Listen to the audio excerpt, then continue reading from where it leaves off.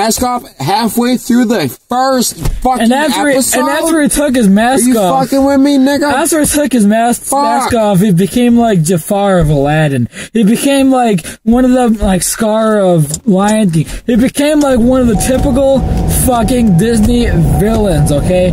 He should have been more like Darth Vader, where it was more sinister. And after he fucking took his mask off, he was not fucking sinister. Okay? He was just like this fucking pretty boy that was fucking... In 5 seconds of summer. I mean, that fucking band. I don't know. If Anakin in episode... I think Anakin in episode 3 was more sinister after... than this guy was. Yeah, he was more sinister than this guy after he took his mask off. Yeah. He should have kept his mask on until Han Solo. Well, what I was saying is, obviously, I agree with him. He should have kept his mask on until he confronted his father, Han Solo, which he kills him. Han Solo, that is. Kylo Ren does kill Han Solo. Let me add that. Like we said, there are spoiler alerts in this. Kylo Ren stabs the fuck out of Han Solo after pretending to... Oh, Daddy, I missed you, Daddy. Yeah, let me stab you. Boom! Fuck you. And, he was sitting there. This pain, I can't take it away. Can you help me? This pain. Here, let me take it away by stabbing your ass. Stabbing that ass. Yeah, and then Han... Fuck you. Fuck you. And then Han was like, sure, what do you need? And then he's sitting there holding the lightsaber, like, bzzz, thank you. Well, then Han Solo grabs his face, all fucking emotional about it. It's like, what the fuck? What happened, Disney? What are you doing? Yeah, but anyway. I mean, I can understand getting rid of Harrison Ford, but like we said, he should not have taken his mask off until that confrontation. If they're gonna kill off fucking Han Solo, they shouldn't have taken the mask off until that. Live long and prosper, by the way. Anyway, do ignore that, please. Anyway, I think it's bullshit. Disney, revealed a new evil character, overlord kind of thing. And it was like Darth Vader. Kind of like Darth Vader. I can't lie. When I first saw the trailer to the new Star Wars Episode 7, which we just saw today, the full episode, not just trailers. Yeah. We saw the full episode. I thought he was taking over Darth Vader. Okay. It's bullshit how Disney had him take his fucking mask off. Yeah, we had to wait 3 fucking episodes for Darth Vader. Halfway through the first fucking episode.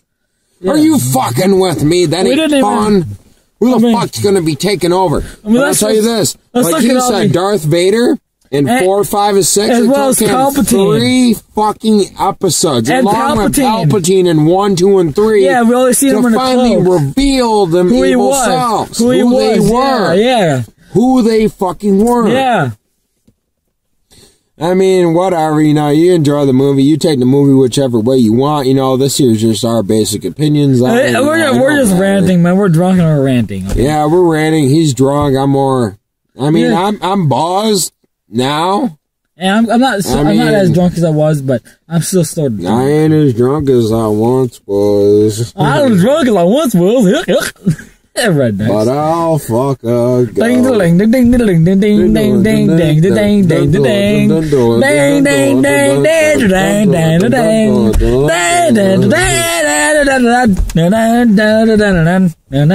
I'm drunk. Yeah. But yeah, okay, that's basically our opinions. Yeah, let's get to the other questions. I can edit this shit to like 3 or 4 parts, however long I want it. Let's see. Which canon series is the best, the Clone Wars or the Star Wars Rebels? The Clone Wars, absolutely. You know why? Because the Clone Wars is a lot more serious. It's a lot more sort of aimed at adults, whereas the Star Wars Rebels, the demographic is aimed more for kids, right? And not to mention the action scenes in the Clone Wars is a lot more sort of fluid. And it's more believable, like, especially when Obi-Wan fights Darth Maul, whereas compared to the fucking, what's his name, versus the Inquisitor. I forget his name already. Ah, fuck. It starts with a K. See, the characters are so forgettable. But, when Ezra and his Kanan is the name, when Kanan and Ezra fight the Inquisitor, the action scenes are so shifty. They're like, you know, they're not as fluid, in my opinion, as they were in the Clone Wars. And not to mention the actual, you know, not to mention the actual update.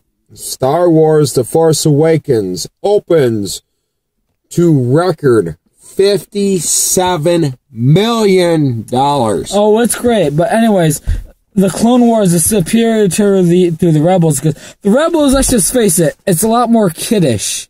And the demographic is like maybe 8 to 10-year-old, whereas the Clone Wars, especially after season 3, the Clone Wars started getting to more like, because they realized adults are watching this shit. So the Clone Wars started to get, you know, more focused in the adults. And if you watch season 6, or at least the parts that were released on Netflix, you see Anakin dealing with the sort of jealousy of relationship. Star Wars Rebels isn't gonna deal with that kind of shit, right? And so, you know, you see him sitting there fighting for Padme's love, right? That's the reason he turned to the dark side in the first place. But you're not going to see that in Rebels. You're not going to see how fucking Sidious gained control of the banks through blackmail of a politician, right? You're not going to see that in Rebels. You're just going to see a fucking kid and a fucking Jedi outcast fighting. That's all you're going to see. That's all you're fucking gonna see. You're not gonna see anything deep. You're not gonna see anything fucking in depth. You're just gonna see a fucking basic, fucking simple version of the fucking fight. What are your thoughts? About what's canon? I mean, both Rebels and the Clone Wars are canon. What are your thoughts between the two? I like the Clone Wars. It's better. I do, just because they came out with a movie recently, and that was the biggest movie. Yeah, the movie. We have to say the movie. That was the biggest movie between episode 3 and episode 7, which happened today. The movie was between episode 2 and 3, but the Clone Wars. But actually, our real time that came out after episode 3. In real time, actually chronologically on the Star Wars line. It's between 2 and 3. But it came out between 2 and 3. But between the real time, yeah, it's between 3 and 7. But like the movie itself was kiddish. Episode 1 and 2, they were pretty damn kiddish. Although that episode with the bounty hunter was pretty good. An episode with Grievous was pretty good, but after episode 3, the season started getting a lot more serious, especially when Count Dooku decided to betray Ventress, and Ventress started to seek out the Dathomir sort of sister, witchcraft sisters, and the Dathomir. So you got the brother of the fucking Darth Maul-like brother sister, or brother I should say, and he sort of searched out Darth Maul. Everything like that, or the episode where Jar Jar Binks even, and what's his name, the Black Jedi, Samuel Mace Windu, and Jar Jar Binks team up to face the enemy of a friend of Jar Jar Binks. I forget what they call it, and it was the Dathomir sisters, and yeah, they fought, and there was another episode, and again in season 6, fucking Anakin versus the jealousy of the love for his wife, as well as how the fucking Sith, how fucking Palpatine gained control of the banks. That was fucking Hitler-esque. And that is very genius for how the writing was.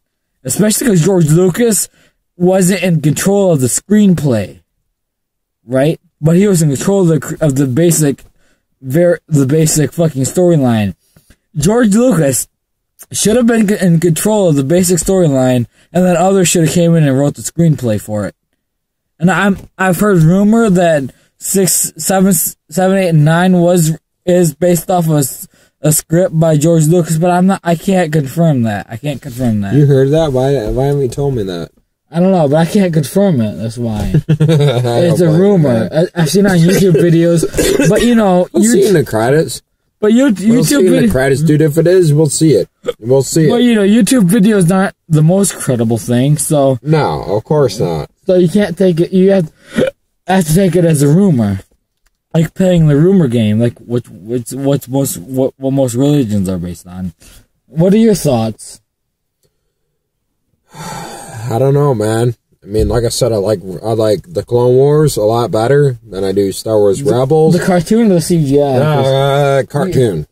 No, the cartoon is with the drawings. The CGI is with the computer animation. Oh, well, CGI then. Yeah, I like the cartoon one because... my dumb ass. Yeah, the cartoon is very fun, but the CGI is more in depth with the story.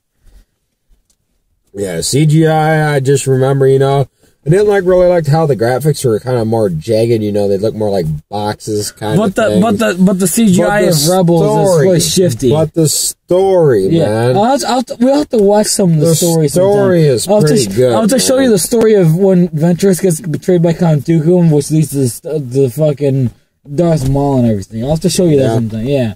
You'll probably love it to death. Yeah, that'd be cool. I'll have to show you that. Yeah, that'd be pretty cool. What are the other questions on there? Because we're going to edit this into like a few different videos.